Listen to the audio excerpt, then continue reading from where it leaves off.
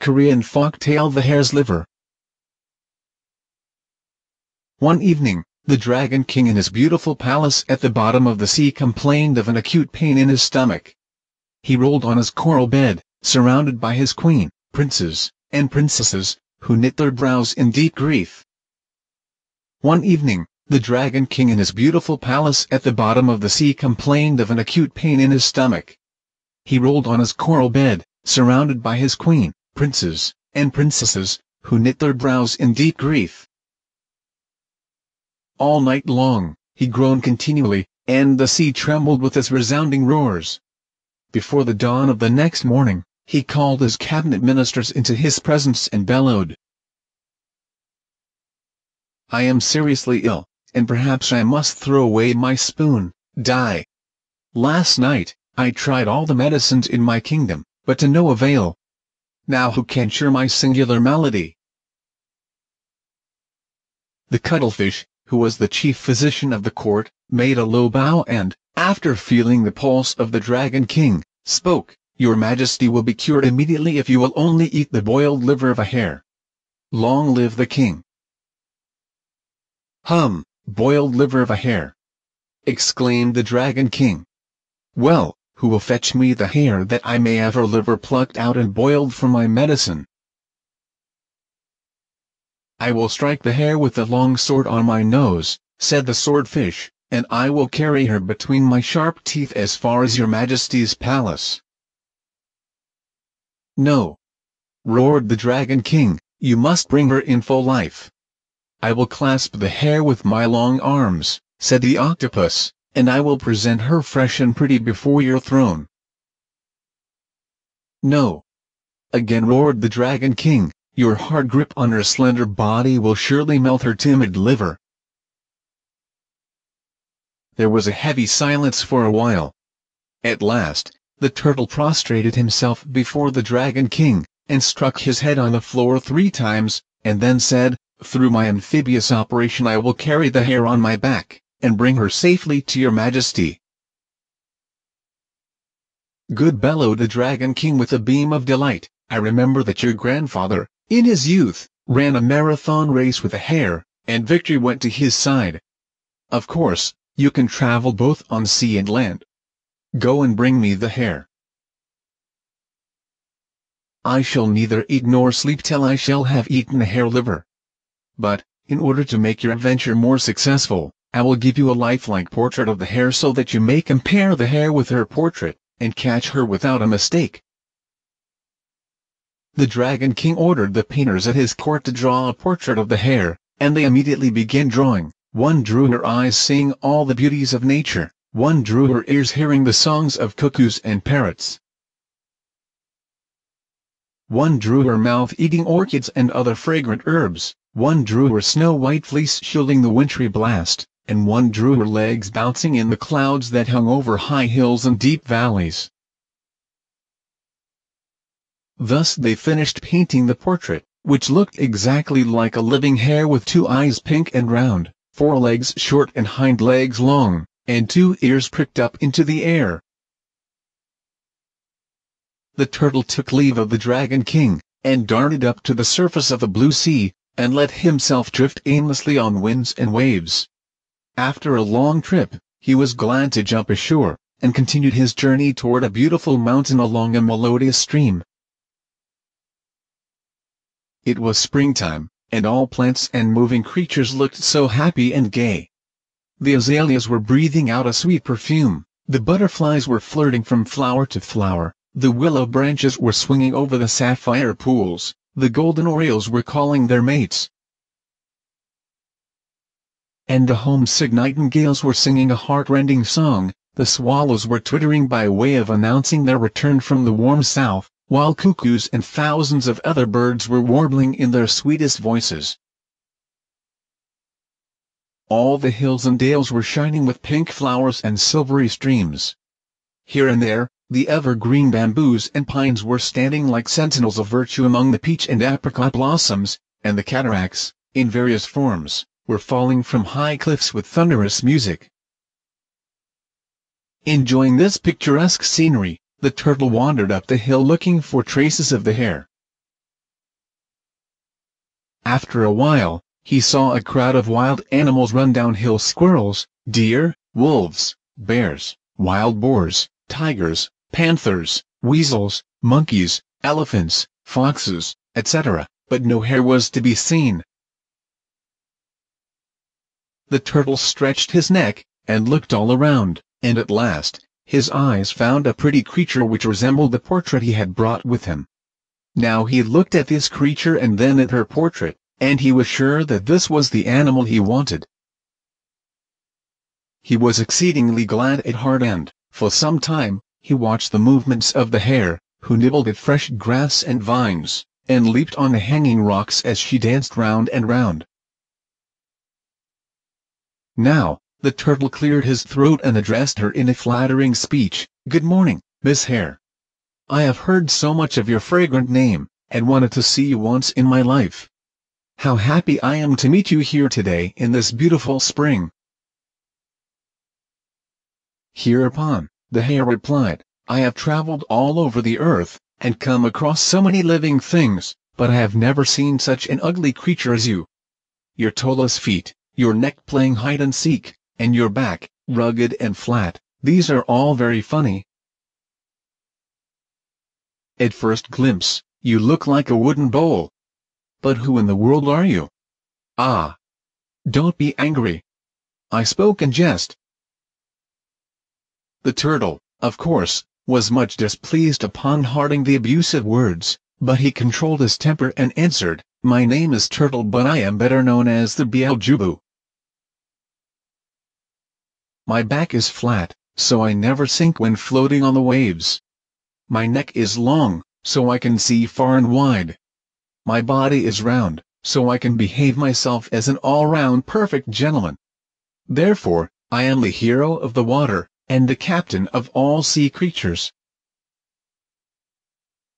I can proudly say that I'm unexcelled in both civil and military arts on land and sea. Miss Hare, you are very proud with your wide travels on the earth. But have you seen the bottom of the fish around the water palace of the Dragon King? No painter can draw the submarine beauty. If you ride on my back, I will show you all these wonders, and the Dragon King will treat you like a princess. You will eat all kinds of delicious seafood, and dance with the handsome princes in the palace." The hare was seized with a strong curiosity to see the splendors of the water palace, so she immediately jumped upon the back of the turtle, who, after a long and deep dive, brought her to the water palace under the South Sea. While the hare was sitting in an antechamber adjoining the audience hall, ready to be received by the Dragon King, an army of rude soldiers rushed in and bound her hands and feet as they cried, "King's order! King's order!" And they took her before the dragon throne without ceremony. The hare trembled from head to foot, for her astonishment was beyond description. When she looked up, her large pink eyes met a monstrous giant with a multi-horned coral crown glittering on his head, a long silvery robe of reversed fins shining over his carp-like body, 2 fiery eyes flashing on his brow, and a pearl scepter sparkling in his hand. He was sitting on his throne, surrounded by hundreds of civilian and military officers. His huge mouth, with spear-like teeth grinning, and a long crimson tongue lolling down, seemed ready to swallow her in a mouthful at any moment. This was the Dragon King, for her quivering ears heard a thundering voice ringing out of the dragon's mouth. His royal message was repeated by a herald. "Listen, you hare. The face, the robe, and the throne of a king or an emperor is called the dragon face, the dragon robe, and the dragon throne after my majesty. I am the great king of the sea, and you are only a small creature on the hill. Now I am suffering from an unusual malady, and nothing but your liver will cure my disease. So I sent the turtle and brought you here. You are expected not to regret your death. When you are dead, my servants will shroud your body with fine silk and embroidered brocade, and put it into a casket of pearl and amber. Your burial ground shall be in a beautiful garden behind my palace. Moreover, When your liver will cure my disease and restore my perpetual youth, I will have a shrine erected with a pretty monument to the memory of your extraordinary merit. You are more fortunate to die a noble death than to become the prey of a tiger or the game of a hunter on the hill. I promise you all these highest honors which are only due to a princess of the blood. You have every reason to be thankful instead of resentful. Now get ready to die with a happy look." Then, rolling his eyes to left and right, the Dragon King commanded his servants to split the belly of the hare and bring back her liver. All at once, the ferocious soldiers, who stood in the courtyard, rushed forward as they brandished their lightning swords, which they ready to plunge into her belly. It was a shocking bolt from the blue, and the poor little hare would have fainted away had she not had great presence of mind. She summoned her courage and wit, and spoke to the Dragon King in a clarion voice. "Your Majesty, permit me to make a farewell address before my death.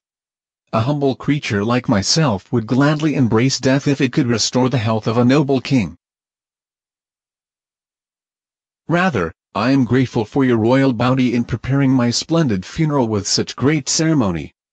But I regret to say that, unlike other creatures, my mother fell in love with a star in the Milky Way, and conceived me of the celestial spirit. From the moment of my birth, I sipped the morning dew and ate fragrant grass together with medicinal herbs only. By and by my liver became a wonderful remedy that will cure all, plus give perpetual youth to he who partakes of it. So all people on the earth begged me to give them my liver to eat. In order to get rid of this trouble to myself, I plucked out my liver together with my heart with mine own hands, washed them many times in a clean mountain stream, and hid them in a secret place on the hill. All unexpectedly, I met a turtle, and traveled on his back to your palace. Had I known your singular malady, I would have brought my liver with me." The Dragon King, hearing the story, and seeing the composed air of the hare, wondered whether her words were not true. So he roared again, "How can you pull out your liver and push it back so easily?" The hare was almost sure of her escape and answered, "The heaven was opened in the hour of the rat, the earth was formed in the hour of the cow, the first man was born in the hour of the tiger, and all creatures came out in the hour of the hare. Therefore, I am above 10,000 birds and animals. Even the benevolent giraffe and the noble phoenix bow and sing of my creative work. Can I not play at such easy magic as pulling and pushing of a liver in my own body?" The Dragon King was a very generous sovereign by nature. He remained silent for a while as he told himself, "If I cannot get her liver after ripping her belly open, I shall have killed a fair creature in vain, and there would be no one who might give me the wonderful liver." Judging from her earnest voice and bold looks, I believe that the hare is not telling a lie. I had better send her home to bring back her liver. So he gave 200 sparkling pearls to the hare and spoke in a mild voice. "Take this small present as a souvenir of your first visit to my water palace. Go in peace, and come back soon with your liver." The hare took the royal gift with a bow and, mounting on the back to the turtle, she started on her home voyage. After rolling merrily on the blue waves, the turtle tossed his fair rider upon the seashore. The hare could not help rejoicing at her escape from a watery grave in the stomach of the Dragon King. So she danced round and round in all directions. Seeing this, the turtle ordered the hare to pick up her liver and return to the water palace immediately. The hare laughed heartily till her sides almost split and really tossed out her liver. "What a turtle you are!" cried she. "Now I can understand the phrase as foolish as a turtle. Do you still believe that I can pull out and push back my liver like a toy? I only fooled your Dragon King and his whole court in the hour of my imminent danger. After all, the malady of your Dragon King has nothing to do with me. You kidnapped me with a fine trick in order to live yourself more happily at the cost of my life. So I feel very much like killing you, but, considering your good service in carrying me to and from the water palace through winds and waves, I pardon your crime and spare your remaining life. Now you go back and tell your Dragon King to forget my liver, and kiss death with a glad heart, for no medicine can ensure an immortal life or resist death, which embraces a prince or a peasant as equals when the 0 hour comes.